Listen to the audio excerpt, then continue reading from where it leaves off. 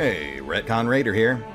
Today's video is dedicated to the Raiders, the fine folks who help make these videos possible. With special thanks to Nine Knives, Revenant, Eloise, A Nerd in Warpaint, Dragon Matrix 7, Excelsior, Gottlieb, Kazorn, Lima, Nathan Welch Jr., Thomas Pietkowski, and Valenrook. Thanks for your support, guys. That said, let's get started.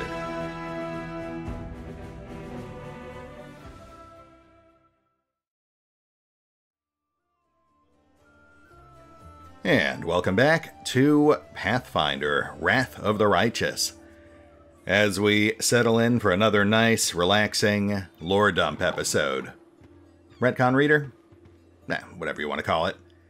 Essentially, we're just kicking back at the Defender's Heart, and we're going to peruse the baker's dozen of assorted lore books that we've accrued over the past several episodes. Not the most exciting episode, I suppose, which is why it's segregated from the others. But I do like doing these. Aside from just being entertaining, a lot of these books do essentially serve as sort of a Cribs Note version of the numerous source books for the Pathfinder setting that have been released in the past. I mean, obviously it's not comprehensive, but it does specifically focus on providing context for things that may be specifically relevant to the current campaign that we're working our way through, and in some cases to events from Kingmaker, which, of course, was the game that preceded this one. They did recycle a few of these books between games, and I am uncertain if that information is still relevant for this one. That said, kick back, relax, grab a beverage or two, and we'll just start working our way down the list. I'll try to tag in reference images and text blurbs as appropriate, and we'll pause for discussion after each book. But I figure we should be done with this in under an hour. Here we go. A journal about an experiment. Experiment, Day 1. Today I was able to catch a quasit. Rory be my witness, it wasn't easy, considering my humble physical condition. Luckily it was a scrawny specimen, about 7 pounds with a wingspan of about 2 1/3 feet. When it awoke, the quasit first tried to attack me, and then ruined my clothes with his caustic saliva. Experiment, Day 3. I have begun my linguistics research. My goal is to study the language of quasits. I'm quite convinced they have their own dialect. Through understanding their speech, I will be able to understand their way of thinking, and convince them to rebel against their lord's tyranny. A revolution will roll through the abyss, and the powerless will rebel against their oppressors. I'm sure that Everbloom Milani will not refuse her patronage, even to such creatures as these, if they would break their chains of slavery. Unfortunately, progress is thus far insignificant. I've been able to catalog only 2 words, which I suspect must mean rend and carry on. The quasit formed both words quite vividly when commenting on my person. While I was entering this record, the quasit managed to steal my watch and throw it into the chamber pot. Judging by his spiteful giggling, he's quite delighted about his little joke. And despite the naughty trick, I am somewhat glad. Jokes and pranks are a part of the cognitive communication, which I fully intend to establish with the specimen. I grow more and more convinced that I made the right decision in leaving Absalom and Foray Logos, the so-called Wise House. More like narrow-minded fools stuck in the past, under the sway of their ringleader, that chatterbox, the fool of fools, Jubilost Narthropple. Hey, we know him. They've never appreciated the progressive nature of my theories. Experiment, Day 4. Today the quasit almost bit my nose off while I fed him. In response, to my shame, I beat him with a wand. Such behavior towards sentient beings is unacceptable, and I repent deeply. I've also run out of meat. The specimen and I will have to make do with porridge and soup. Experiment, Day 6. It's been 3 days since the specimen switched to a vegetarian diet. At first, the quasit refused to eat plant-based food, but then ate some cabbage soup and poked at the porridge with his claw. His face looked so tragic.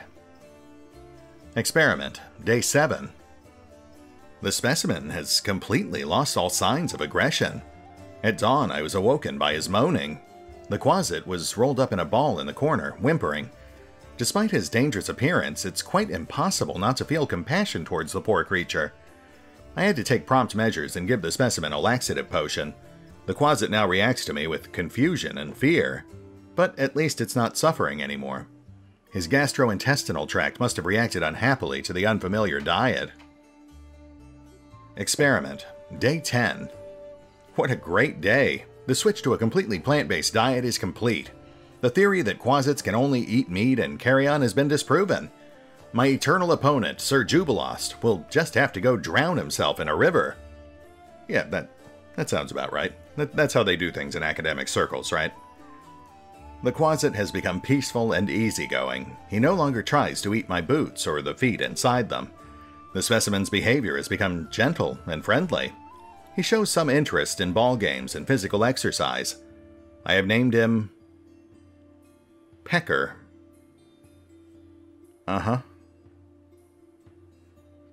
Today he initiated communication and attempted to explain a new word to me. By all evidence, he was making up the word during the communication process, for there has never been such a word in the Quasit language. The meaning, as I understand it, is safety, comfort, and calm. I see no further need to keep Pecker on his chain. This experiment has convinced me that the vicious and evil traits attributed to Quasits are acquired habits, not natural or inherent to their nature. Over these days, I really have grown fond of him, and by all evidence, Pecker likes me too. He's gotten used to napping on my knee while I'm writing my observations in my journal. Maybe someday this Quasit will become my familiar. The current stage of the experiment is complete. Pecker and I are soon to be off to Absalom to present our findings before the professors at 4A Logos and become a scientific sensation. On our way, we may make a small detour to Avistan, so that Pecker will have a chance to better adapt to civilization. I hope the little trickster enjoys the journey. Well, I think it's pretty safe to say that that did not end up going the way this guy hoped it would. For context, we found this journal in the Shadow Demon house in the Canabras Market Square. Upper floor, not too far from a bloodied corpse, which is probably the guy who wrote the journal. Though there's no guarantee. I mean, who knows, maybe we will end up encountering this mysterious anonymous wizard and his familiar Pecker someday. I suppose there's also the possibility that this is all one extended, dirty joke about a man who could not control his Pecker. But, I feel like that's not quite Owlcat style. Though if it was In Exile or Larian, for example, I could definitely see it being the case. Side note, we've got some name drops here, though nothing I think that would be directly relevant to this particular campaign, the biggest being Jubilost Narthropple. Genius, writer, gnomish alchemist, potential companion and Pathfinder Kingmaker, and possibly pushing up worms depending on what the canon ending for that particular adventure is. We also got name drops for Irori and Milani, the gods of self-perfection and rebellion against oppression, respectively, which I think really just goes towards the caster's mindset when he embarked on that ill-advised experiment. 1,000 revolutions. For the third night in a row, I've dreamt of the Grey Gardeners knocking at my door. I cannot believe it is my turn to be cut down by a blade washed in the blood of 1,000 revolutions, as a wave of popular outrage washes over me, as my head tumbles down the steps of the scaffold. We take up the sword, and by it we shall perish. Once we struck down the imperial scum, but now it is we who must face the blade. The insurgent beast called Revolution will never be sated. It needs new victims. This time it's my comrades and I. The cruelty of the hoarders in power echoes in the cruelty of the paupers, now intoxicated by their own freedom. We wanted change? Well, here it is. This is a country now of mad fanatics, fighting their treacherous past every day. Former friends are today's foes. My workshop has been converted into a secret headquarters. If I could do it all over again, I would repair to my easel and refrain from the cause that has sent me down this path. Interesting. So that is obviously a nod to Galt, the Kingdom of Perpetual Revolution. Not sure it's really relevant to this campaign. That's more of a Kingmaker thing. I believe Galt is east of the River Kingdoms and does not share a border with the Worldwound, though the revolutions did start around the same time the Worldwound opened, which is more related to the death of Aristan, the god of humans, than it is with the Worldwound itself. The very short Cribs Note version is, it was once a vassal state of Cheliax, but they united to throw off the yoke after Aridin's death, but then they just never stopped fighting. A new ruler pops up every few years, finds themselves opposed by new groups, and then once their public support starts to wane, the Grey Gardeners pop up and execute them. They're really too preoccupied with their own business to get involved in anyone else's. The Adventures of a Fearless Crusader. Briggie, the Sausage Maker. By Berthamel from Patax, the Sharpword Publishing Company. For dinner, the wounded were served cabbage soup. This didn't surprise them in the slightest. They'd had the same dish for dinner for a week. The hospital's residents used to be lucky enough to get potatoes and even turnips sometimes. But about a month ago, the Knights of the Order of the Thrice Holy Shining Sun and Dissipating Darkness Scimitar of our beloved goddess Sarenrae accidentally shot a catapult the wrong direction and annihilated the cart of the farmer who supplied the hospital with these vegetal delicacies. Ever since, the wounded only had cabbage soup for dinner, occasionally with a bit of protein when the odd cockroach crawled into the pot. Yeah, we've all been there. After enjoying their delightful meal, the wounded stuffed their smoking pipes with something which rather more resembled hay than tobacco. Their bad habits demanded the inhalation of some smoke or other after mealtime, but with these practical matters happily resolved, they fell to talking. "Which demon do you think is the most dangerous?" asked Wuzlik the spearman, scratching the stub of his leg with the stub of his arm. "I think it's Abracandaloos. Those monsters are cunning and sneaky, almost like Varisians. And their teeth are even sharper. Look." He illustrated his point for his comrades by holding up his remaining fingers, 2.5 of them. "It depends on the way you look at it," answered Gregly the artillerist, though she could hardly look at it at all. Her eyes were covered with bandages. "Your Abracandaloos are easy pickings, but Baylor's are a different thing. He hits you with his whip, and your eyes pop out." She waved her pipe energetically, casting its contents into Wuzlik's face. While the latter was coughing and brushing himself off, Briggie joined the conversation. "Maylors and Bracandaloos are all right, I suppose, but I'd say there isn't a demon in the world scarier than a regular louse. Of course, the other demons can teleport places, but the louse doesn't even need to do that. Wherever you look, it's already there."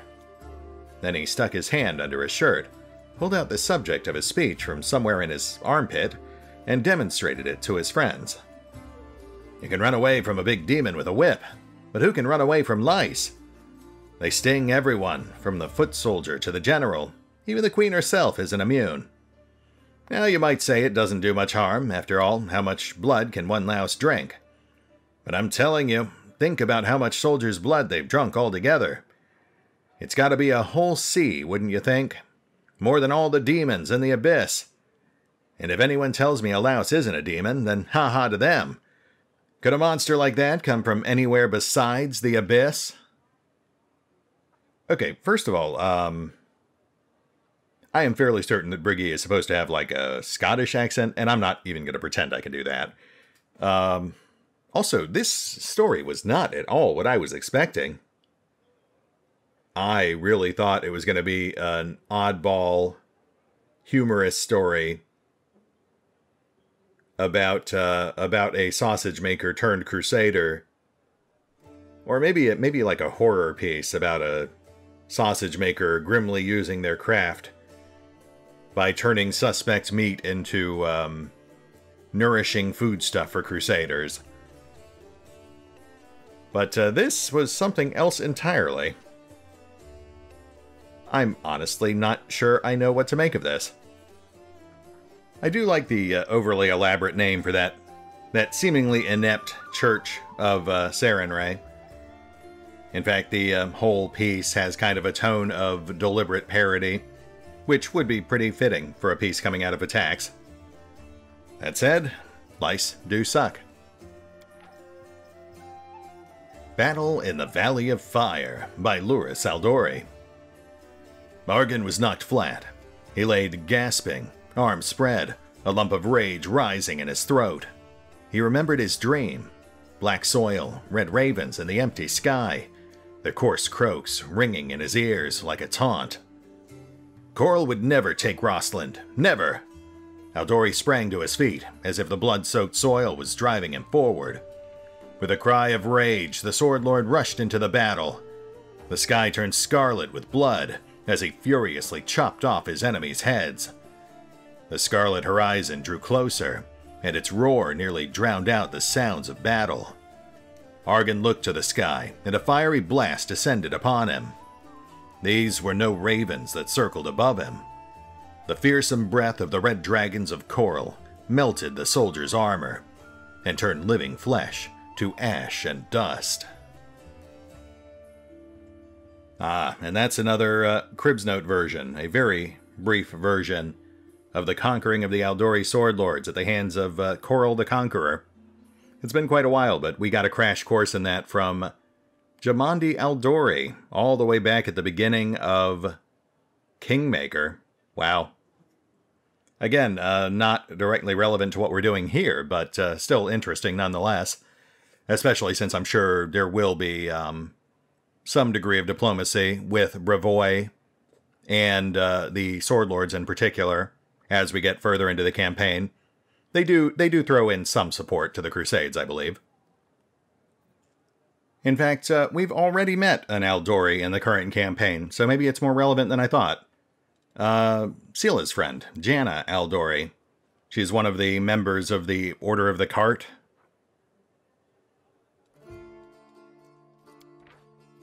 Cooking Almanac of the Inner Sea by Jubilost Narthropple.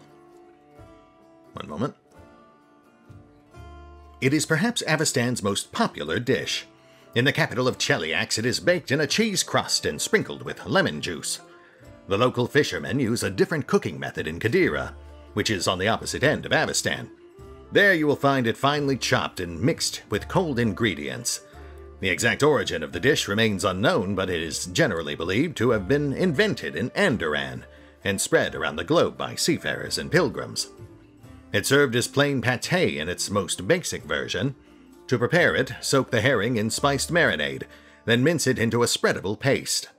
Add a mashed tart green apple, hard-boiled quail eggs, the freshest butter you can find, and half an onion.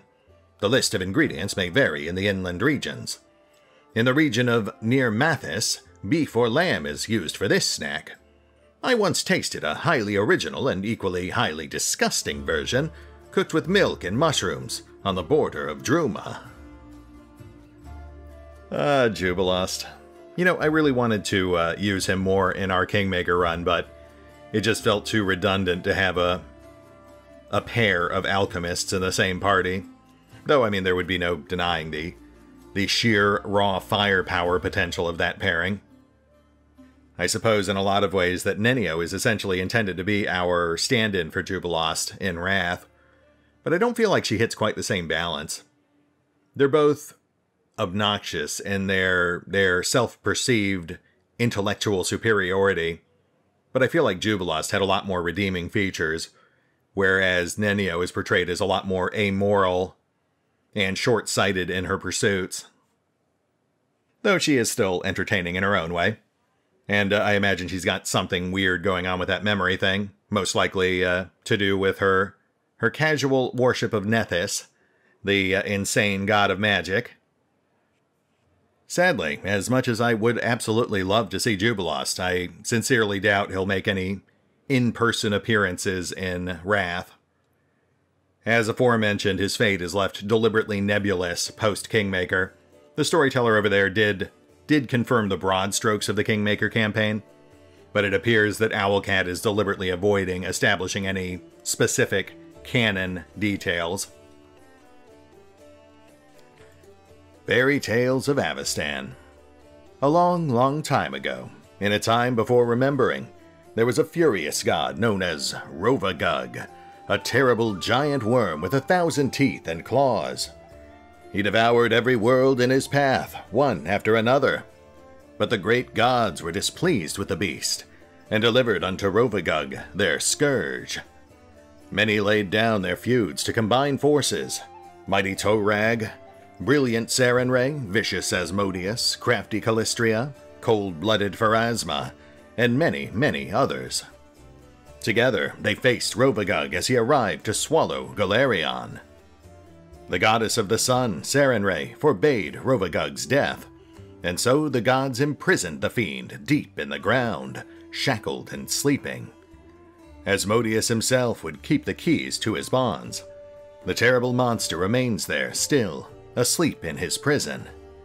When Rovagug rolls over in his sleep and scratches his back against his prison walls, the earth trembles and volcanoes spit fire. Ah, Rovagug. Every pantheon's gotta have an entity of raw, mindless destruction, I suppose. Though, I suppose Rovagug might not be entirely mindless. He has come up with various clever schemes to release at least a fraction of his power over the years, in the form of the spawn of Rovagug. He does somewhat share a cross-purpose with Grotus, another lesser entity that's imprisoned in Pharasma's boneyard, I believe. That, of course, is the god of end times, who is someday destined to oversee the end of Golarion. That's the entity that Harem worshipped back in Kingmaker. Rovagug is a threat that is, of course, well beyond the scope of any standard campaign.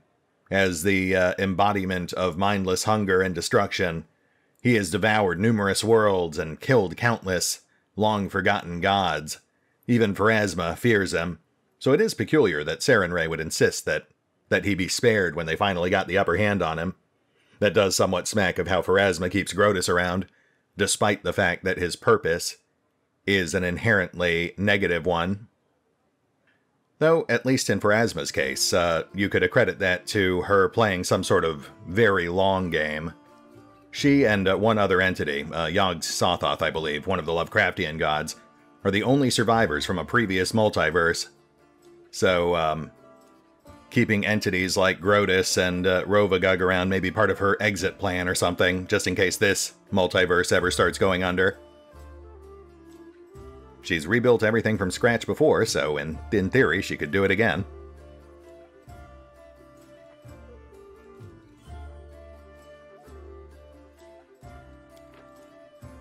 A Guide for Travelers, Hunters, and Explorers of the River Kingdoms, Volume 5, Monsters and Beasts.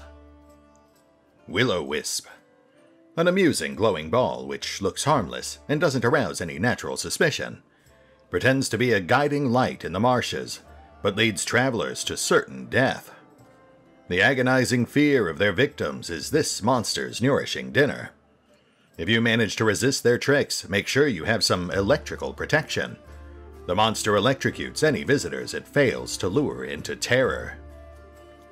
Werewolf. Werewolves prefer to hunt in groups and attack lone travelers. It's entirely possible that a Varisian camp or troop could turn into a pack of bloodthirsty lycanthropes under cover of darkness. Ordinary weapons stand little chance against them, but a silver blade greatly increases your chances of survival. Primals. Powerful creatures of the primal realm occasionally visit this world for amusement. It's best to stay out of a primal's way. Don't fight it, it's extremely dangerous. But if a life is at stake, resort to cold steel.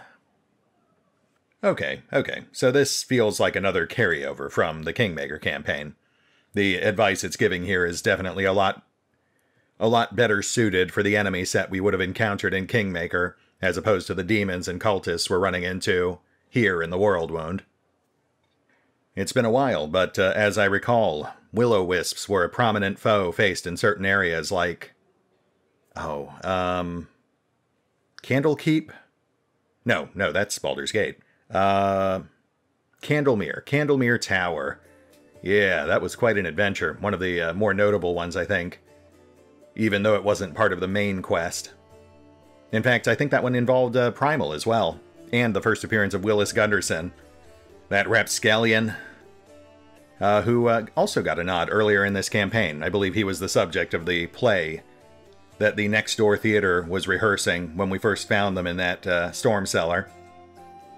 And he was also the staple character of the Varnhold's Lot DLC, which I do need to get around to finishing. We were just 4 or so episodes from wrapping that up. And then werewolves, obviously. There was that werewolf ranger, the poor guy who lost his family and cast himself to wolves in hopes that it would end his life, only to come back as something worse. And then the primals, of course. Those were essentially the main foes, as I recall, in Kingmaker. I do need to get back to that game at some point. It's on my to-do list. It's just a matter of finding the 200 or 300 hours it would take to actually finish the series. Anyway, interesting stuff. Not really relevant to our campaign, though who knows, maybe we will encounter a few of these things throughout Wrath. Moving on.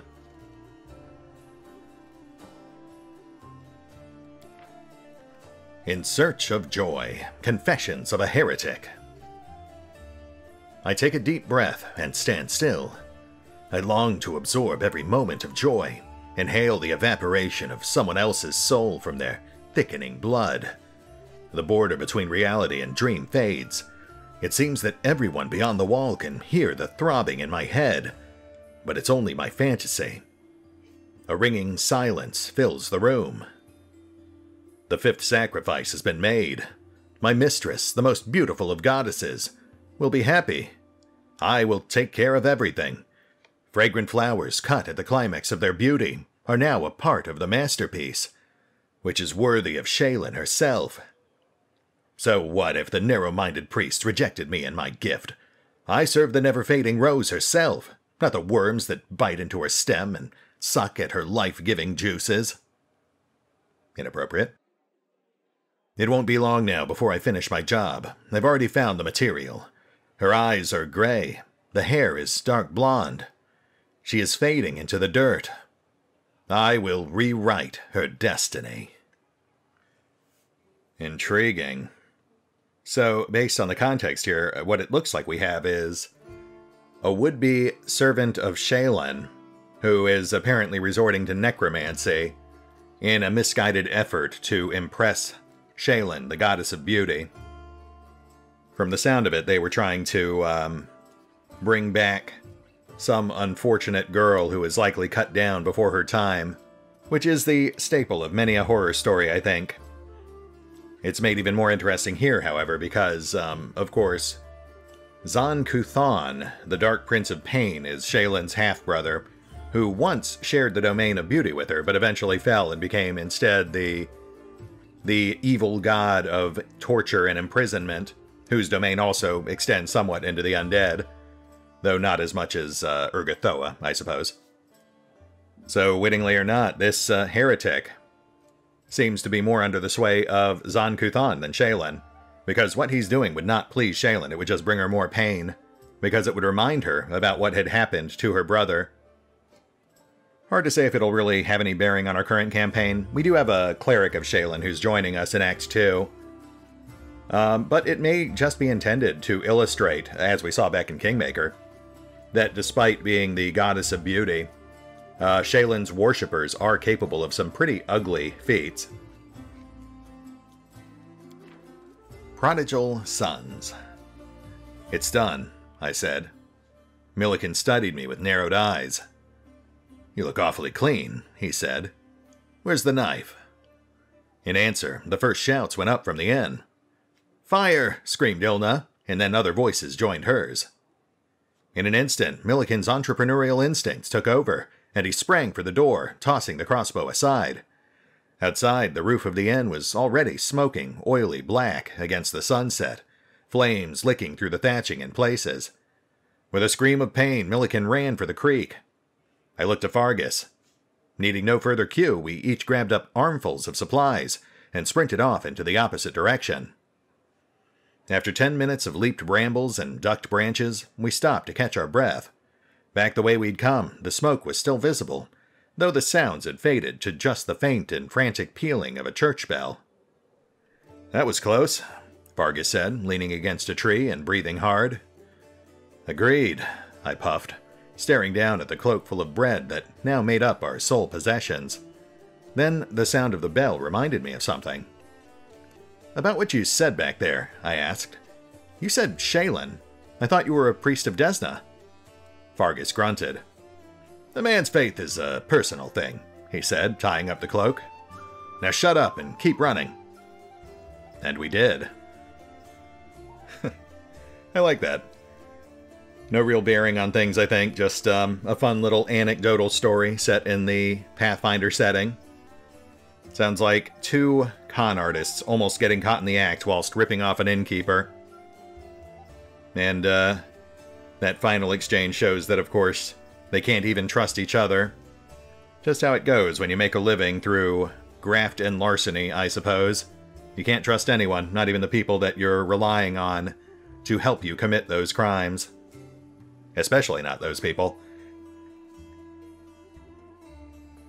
Hey, future retcon here. Okay, so it turns out that Vargas and his unnamed partner, in fact the exiled Alex Kadar, last living son of Lord Kadar of Cadria, are very minor NPCs mentioned in Book 1 of the Kingmaker Adventure Path. So, mystery solved.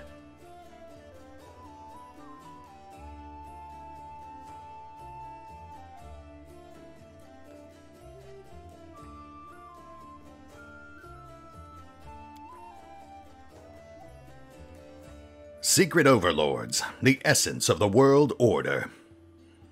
Until recently, we knew this world as it was described in books and stories. A sewer torn apart by hyenas that separate us with nations and borders, oppress us with extortion and lies, and assert their authority and power. However, someone else's hand rules these slaves who act like masters. It's a threat far more intimidating than a handful of arrogant fools.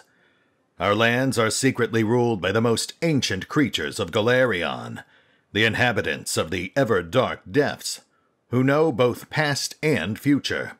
People are led along paths they cannot see, and do not have the power to leave, to an end known only to our hidden masters.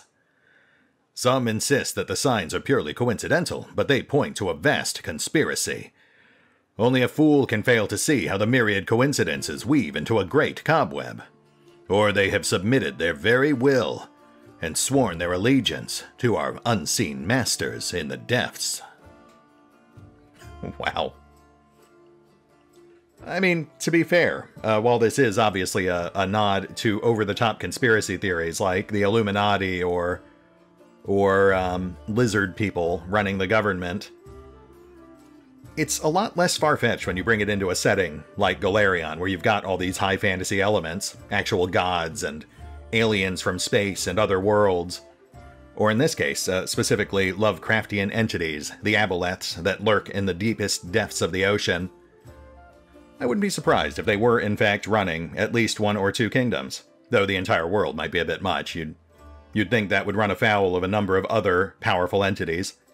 Though, then again, Yog-Sothoth is one of the two most powerful deities in the Pathfinder setting, so, maybe?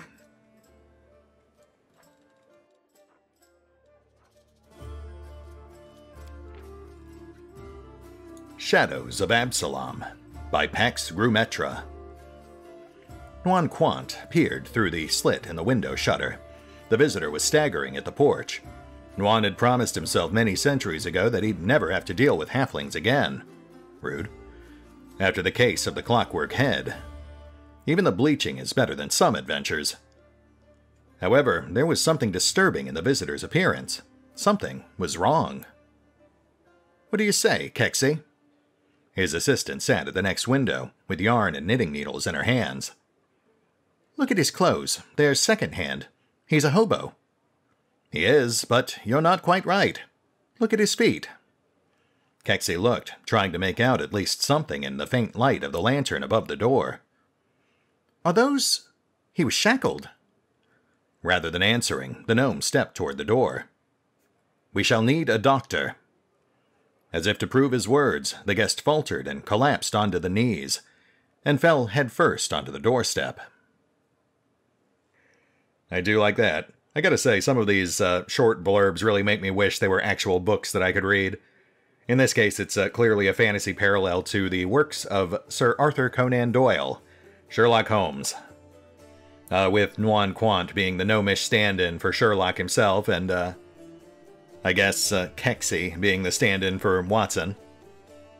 I don't think the title quite matches up to any of the original Sherlock stories. The closest I can think of would be A Game of Shadows, the Robert Downey Jr. adaptation from a few years back. I'll also note, this is definitely another carryover from Kingmaker. Apparently a lot of the books in Horgus's library are, but in this case it's because I know that throughout the events of Kingmaker you can actually discover the fate of Pax Grumetra, the writer for this particular piece of fanciful fiction. I'll leave it at that, since I don't think we actually got that far in the Kingmaker series, but I would still like to. Almost done. The Crusades, as seen by ordinary folk, by Tullius Mara. A story recorded by Tullius Mara from the words of Warren, a peasant from the village of Darkfords. Want to know why they call old Genty the Crusader? This is what happened. Hogar the farmer died, leaving 3 sons. The 2 older ones divided the land and lived their lives. And Genty, the youngest one, was a square peg in a round hole, as they say. He only knew how to bask under a tree and eat pies. What was he to do? Where could he apply himself? So he got a rusty old sword from the blacksmith's backyard, mounted his skinny horse, and rode off, over the hills and far away. Sooner or later he came to a castle. Inside it there was a knight's wife, sitting around waiting for her husband to return from the Crusades. So our Genty sat down next to her, saying, "Fair lady, your husband is a great man, and you deserve all compassion. I am a crusader myself, and used to fight the horrible spawn of the World Wound." And so on he rambled. He sat behind the stone walls for a month, gained 10 pounds, became even more well-groomed, and in the end looked like a baron. But he grew bored of the knight's wife. She was always pale and sad, and cried for days, praying to Sarenrae. So Genty waved her goodbye and went on his way. He rode and saw a mill on a river and a miller's wife, rosy cheeks, plump as a partridge. Our Genty cozied up to her, saying, "Lady Miller's wife, does your husband happen to be at home?" "No, my good sir. Last year the Fae dragged him into the river," she said. So Genty invited himself to stay at the mill. He lay in a soft bed, eating pies, drinking beer, and walking around the village. He had some nerve, told everyone at the village tavern what a seasoned crusader he was. He feared no demon, and promised to show them what's what. So, one moonlit night, when he was huffing and puffing on the widow, he felt her grabbing his back so strongly that he couldn't stand it. He looked down, and there she was, a crone, horrible like a skeleton, with a crooked nose, eyes like embers, a hollow stomach, ribs sticking out, and claws instead of nails, stinking of a ripened grave. Try as he might, Genty couldn't get away. The crone held him tight, hissing, "Where are you going, my sweet crusader? Come on, put your bun in my oven." And she stuck out her long tongue and licked her rotten teeth.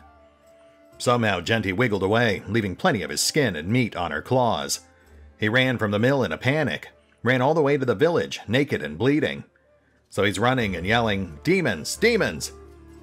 Well, the locals gathered with their axes and pitchforks and came to the mill. But it was empty. The crone was gone. They did find an ugly corpse in the basement, though. They knew it was the miller's wife by her hair and clothes. That's when Genty lost his mind. Now he sits under his brother's windows, staring into the distance, saying, "The demons are coming. The demons are coming." That's the only thing he'll say. And, once again, not at all what I was expecting, based on that title, and the fact that we found it in Irabeth's house. She specifically had it hidden away, and it is not the sort of reading material you would expect from someone as straight-laced as she is. That said, it is a very entertaining, if sordid tale, very akin to your classic Tales from the Crypt type story. Some poor sap who wrongs others and then pays a A terrible price for their hubris? Interesting, but not particularly deep.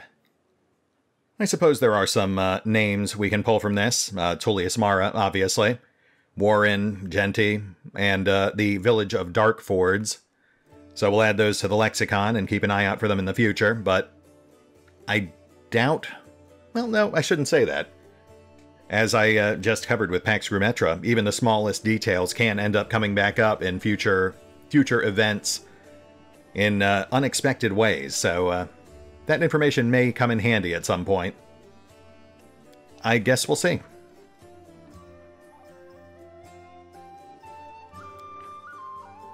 The Notes of a Traveling Priest, Ilthuliak, by Tyron Dean. Imagine this. A girl, whose name I shall not disclose, comes to town and immediately purchases the most expensive suburban villa. This newcomer spends unfathomable amounts on charity, even returning several tragically perished citizens to life at her own expense. She's very young. Her rough speech and manners indicate that she's not of noble birth. This leaves the whole town wondering, how did this young lady come into possession of such a huge fortune? And why does she spend it so eagerly? These secrets were revealed to me when I was invited to the mysterious girl's house to provide healing services. The young lady reluctantly displayed something she'd been hiding from everyone: terrible acid burns. She forestalled any questions with a single word: Ilthuliak. The monstrous black dragon's name was well known in the River Kingdoms. She'd lived in the region for hundreds of years, inspiring terror and emptying settlements. Many experienced dragon hunters attempted to put a stop to her, and all perished. No one knew where Ilthuliak's lair was, or where she would strike next.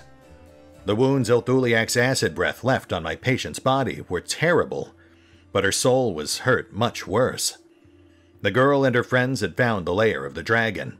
They could have gathered hunters to destroy the monster, but they instead kept silent in search of profit. When the lair's mistress was absent, they would carry treasure out, little by little. Ilthuliak suspected something was happening, so she set an ambush for the thieves, and they were dealt with cruelly.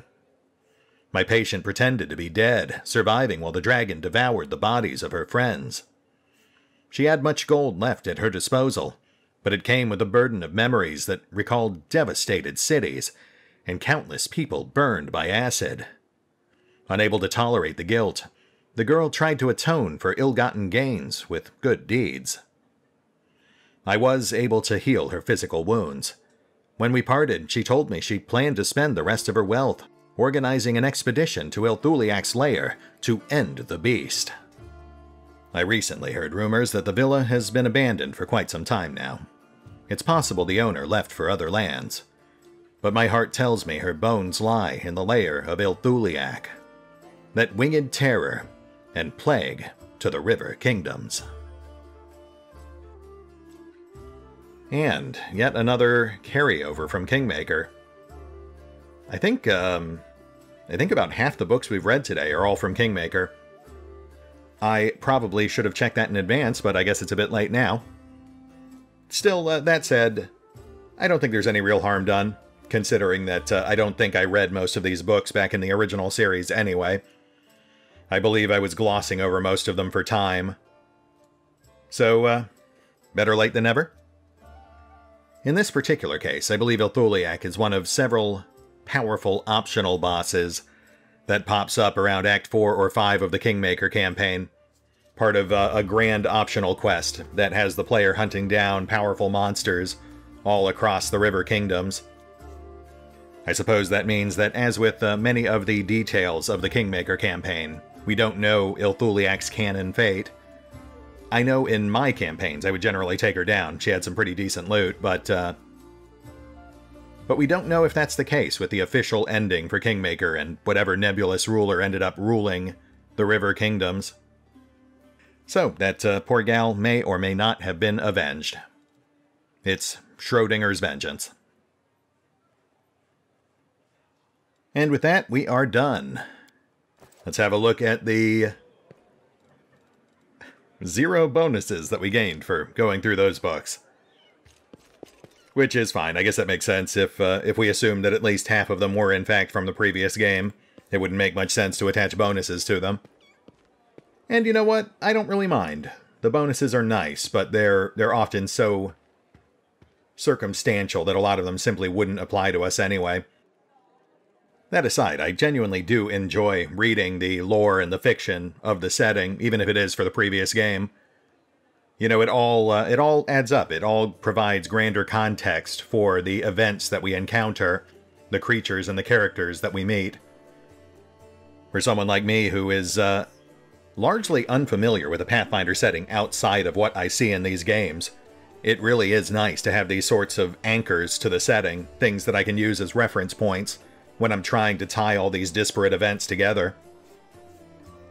And let's be honest, that is first and foremost one of the things I really love about games like this.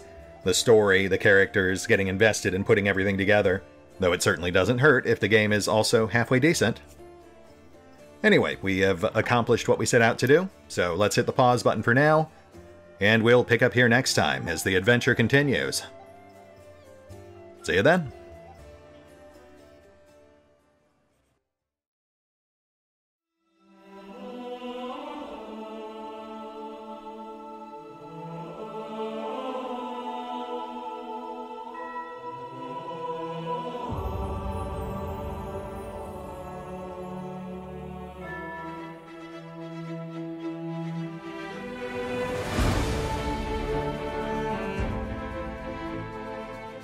Oh, and remember, although I do love playing Pathfinder, Wrath of the Righteous, you can find out more about the game by visiting the official website, the official social media feeds, or the official store pages.